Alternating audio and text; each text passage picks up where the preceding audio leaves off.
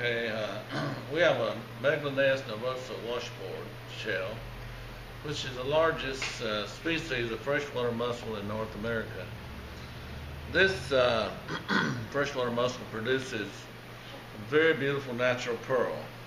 The beautiful round natural pearls would come from the beak area, and the feather pearls, which well, let me show you what this kind of pearl you'll find in the beak area. It's about the only area you'll find beautiful symmetrical pearls. Then from this part you'll find the feather pearls that grow in the hinge area.